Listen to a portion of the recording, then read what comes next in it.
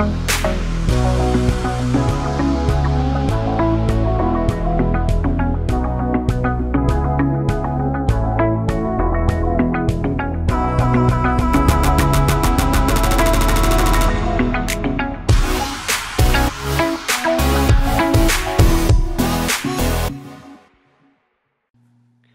Revivers! I'm so excited that we are launching our guest speaker series that will come out once a month on a Thursday, and I'm just here to introduce what that is. This first month of October, our guest speaker is someone that I adore a lot. He's actually my husband. Tyler will be talking about life and what it's like to be a young adult in the business world. He has a kind of cool job, and he'll describe that to you, and how to also bring your faith into work life. And so I hope that these speakers will give you life. They'll give you energy and strength by what they have to tell you.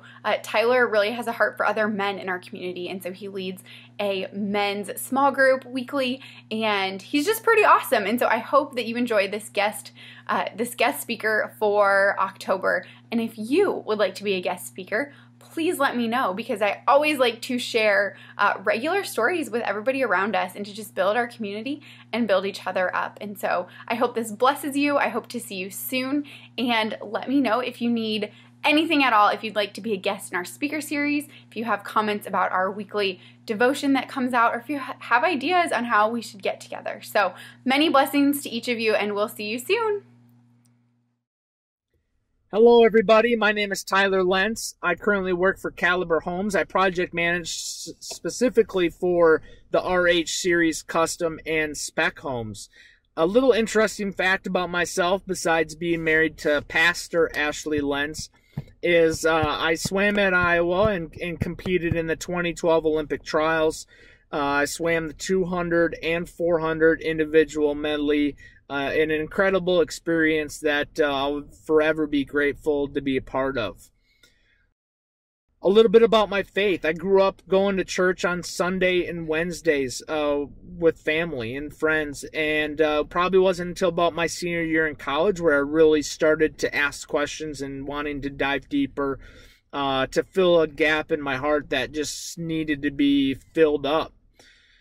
And I've noticed since, and luckily that's where I met Ashley too, but I've noticed God work every day in my life since I started asking questions and diving deeper into relationship. It's been pretty awesome to see every day what he's doing, whether it's with family, friends, or in the church. He's always on the move, and there's always something he's working on. Even when you think it's the smallest thing, it's pretty neat to see. To those young adults kind of wondering about faith, life, and work, I think there's a kind of a piece from Joshua 1:9 where he says, "Have I not commanded you? Be strong and courageous. Do not be afraid. Do not be discouraged, for the Lord your God will be with you wherever you go." And I think that's a good reminder with those three principles of faith, life, and work. There's going to be struggles. There's going to be times where we're down, where we need help, where we're trying to chase something and it's just not coming. And it's good a reminder that God will be with us no matter what we're doing, no matter where we're going. God is with us. And he's the one that makes us stronger and more courageous. And I think that's a good reminder as you continue to build a relationship with him. You can put your trust in him, and he loves you, and that's all you need. Kind of final thoughts about life as a young adult and shining God's light. There's a ton of darkness, and I think during this time, it's easy to get caught up in it. But one reminder, and I lead a small group of men, and we talk about chasing things that don't give us any feeling of fullness. And whether it's money, chasing cars, chasing a better house, chasing a better job, chasing whatever it may be, you find yourself getting to that step and wondering, okay, what's next? And we talk a lot about in our group about chasing the wind. You're chasing the wind. You're just going to keep going, and nothing's going to feel great. And you're always going to want more, and you're going to want more, and you're going to want more.